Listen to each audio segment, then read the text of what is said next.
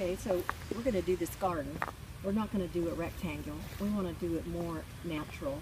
And when I saw this spot, I thought we don't want to destroy this. Look at this great spot. So all of these things are naturally occurring flowers.